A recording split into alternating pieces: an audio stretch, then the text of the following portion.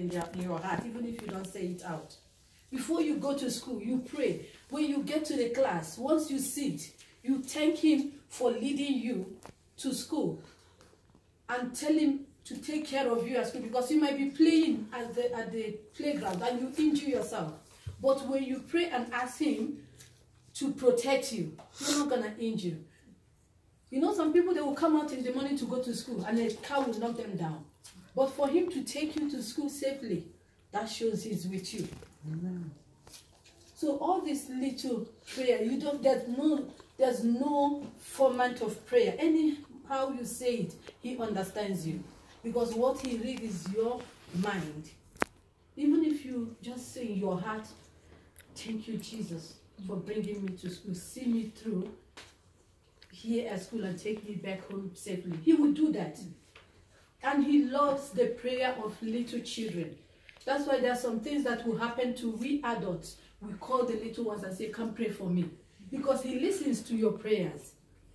If I am praying and your auntie is praying and you are praying, do you know he will come because you are there?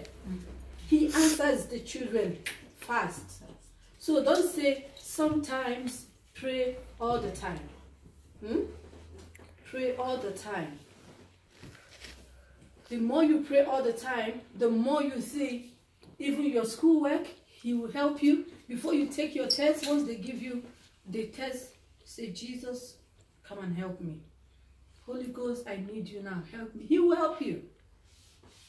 Like my children, sometimes when they'll come back, they will tell you, you know, Mommy, I didn't even study nicely yesterday. But when I got to school, I said, Holy Spirit, help me, or Jesus, help me, or angels of the Almighty God, help me.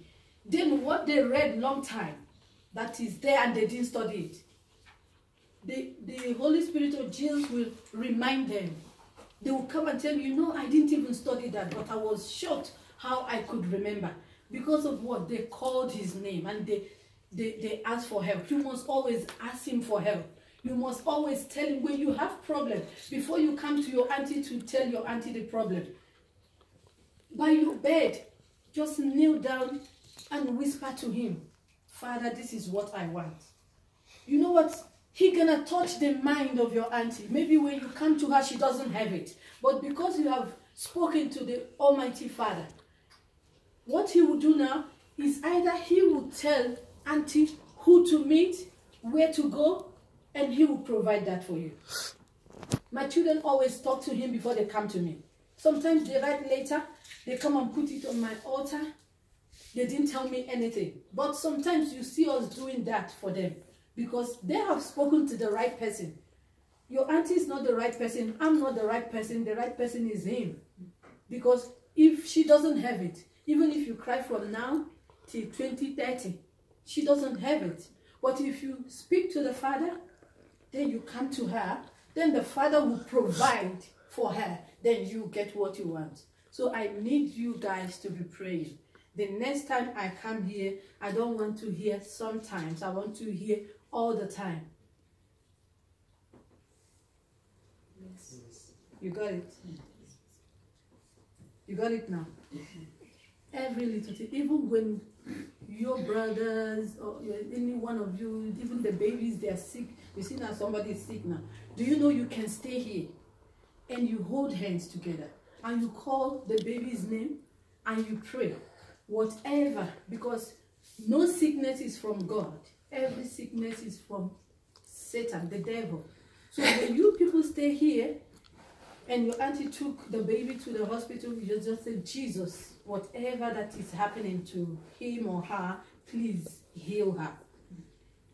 They might get to the hospital and the doctor say, oh no, there's nothing wrong. Before they will get to the hospital, because you people called him, he will heal him or her before they get to the hospital.